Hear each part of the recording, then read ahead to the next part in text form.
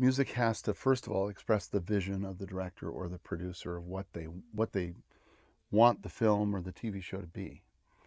And sometimes what they want it to be is at odds with what it should be.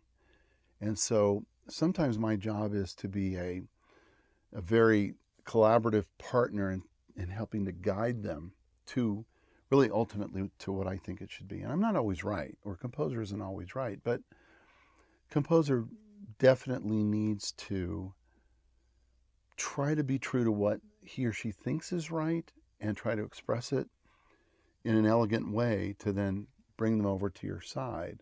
You don't always win those battles, but that's part of what I do, is just being the psychologist of it all. The other thing is music has to tell the story. It has to be that X factor in a film where, for instance, Star Wars, for a really good example, the first Star Wars without music. Have you ever seen that? I think it's around on the internet.